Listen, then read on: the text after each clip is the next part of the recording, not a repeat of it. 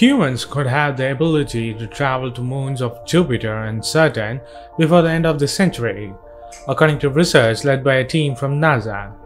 The scientist paper outlines what we should be able to do over the coming decades and centuries based on Murray's law, which is the idea that computing power doubles every 2 years.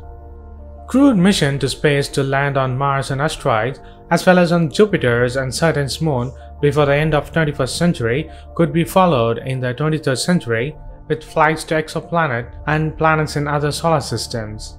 Trips to other galaxies are still further away for us, but the boffins think even they will be possible by the end of the 21st century.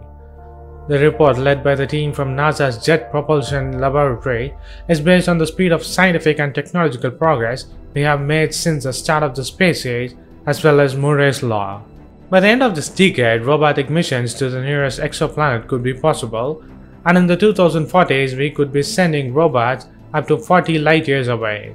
The human crew could make it to the asteroid belt by the end of 2060s and 80s. That could be followed by the human arrival at the Saturn and Jupiter's moon. The report also warns that the success of this type of exploration is crucial to the survival of the human race. Scientists' findings suggest the first human crewed mission to land on Mars, selected asteroid belt objects, and selected moons of Jupiter and Saturn can occur before the end of 21st century.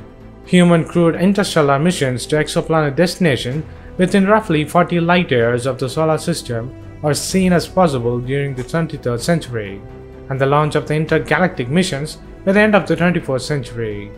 So what do you think? Are we there yet to reach the exoplanets in 20 years' time?